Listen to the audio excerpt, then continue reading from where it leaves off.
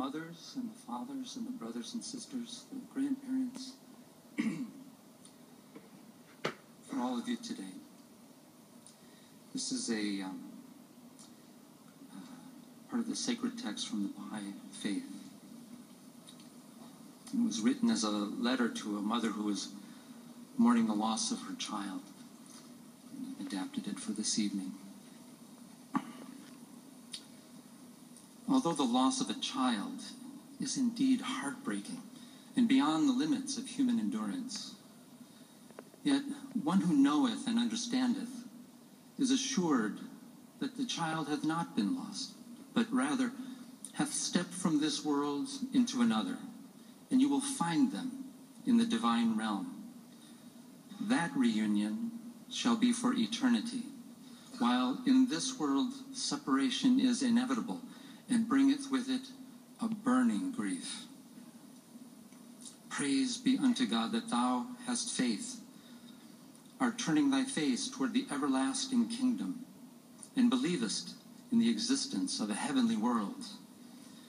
Therefore, be thou not disconsolate. Do not languish. Do not sigh, neither wail nor weep, for agitation and mourning deeply affect the soul, their soul, in the divine realm.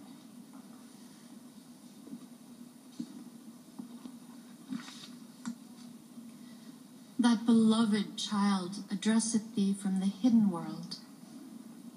O thou kind mother and father, thank divine providence that I have been freed from a small and gloomy cage, and like the birds of the meadows, have soared to the divine world, a world which is spacious, illumined, and ever joyous and jubilant.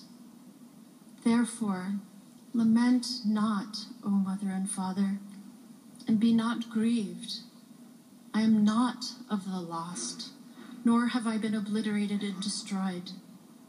I have shaken off the mortal form, and have raised my banner in this spiritual world.